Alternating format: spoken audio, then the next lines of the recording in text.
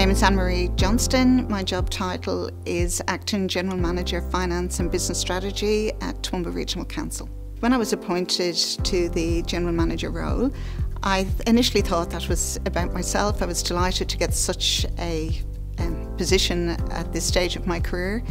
And then the first day after walking downtown in Toowoomba, and I had people who I didn't recognise, part of our 1800 staff force, but stopped me in the street to congratulate me and say how happy they were with the appointment, how they felt about their own aspirations because I had been appointed, that they felt the journey they were on would be worthwhile, and finally somebody had success in getting into a female getting into the executive.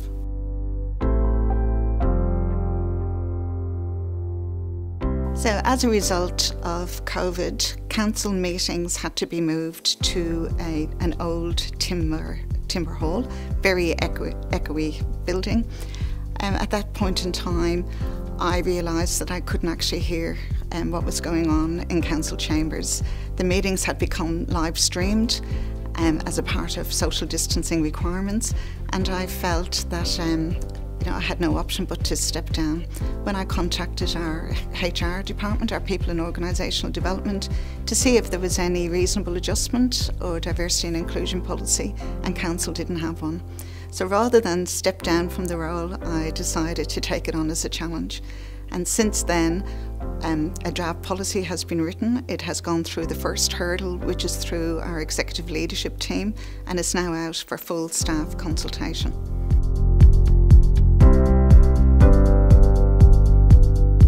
It's really important to have a diversity and inclusion policy in all organisations, but more so in local government.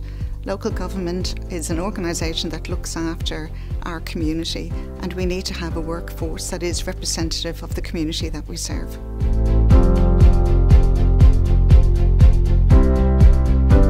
As a finance professional, we have a role to play in ensuring that we have the right people in all the jobs, and having a robust diversity and inclusion policy in place will ensure that recruitment selection across all areas of our organisation is effective.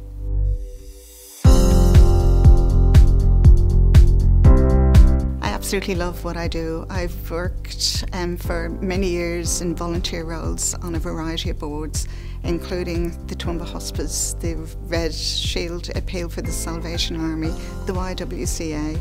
But working in local government as a finance professional is the ultimate way to give back to the community. I can't build a bridge. I certainly can't sing or dance or act in a theatre like this, but as a finance professional, I can provide a framework that's compliant and financially sustainable.